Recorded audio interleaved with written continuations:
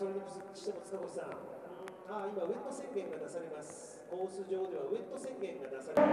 to the start of the fourth lap, on the first racing lap here at Motegi.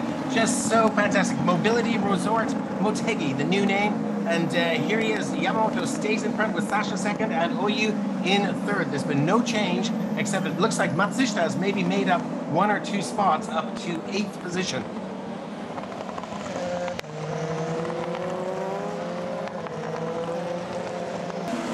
And through the S-bends we come as we head over toward the slowest part of the circuit. We'll be coming up to the hairpin in just 1 corner. Here we see a good move from, is this Hirakawa? That's Hirakawa there. Just getting past. Oh, my apologies. It's Sekiguchi on Otsu, excuse me. No, I think. Matsushita getting past Hirakawa, but will he make it stick? Almost. It looks like he's actually made it happen. That's, they're coming through. And yeah, he's made it happen. Look at that. Fantastic. Hirakawa's back. So the lap times, they stabilize after the gaps increase because then drivers can get more confidence and you know, they drive free of spray. So that's what gets really difficult in a race like this, to make moves, because you just don't see. So here we see Nojiri getting past Oyu. Here we see Nojiri get past Oyu. Fantastic, yep. I wondered, was it actually a pass, and had he gotten that far ahead? A brilliant move, absolutely great. Yeah, so now we will see whether Nojiri has the pace to close on Sasha. It's Oyu, and he's slowing massively. Just over 2 seconds, and Nojiri is coming. And of course, Makino is not making inroads into the gap to Nojiri. He's not following on at the same pace. That gap is now up to 7.4 seconds between 3rd and 4th. And now we see the gap is down to 1.74 seconds between 1st and 2nd. Naoki Yamamoto and, excuse me, Sasha Fenestras. And the gap has increased just over 2 seconds between 2nd and 3rd place to Nojiri in 3rd in the Team Mugen entry. It's a yellow flag, so Hirakawa. Yeah, Hirakawa so safety car. Off. Yeah. He's down in 20th. He's off somewhere. Disappointing.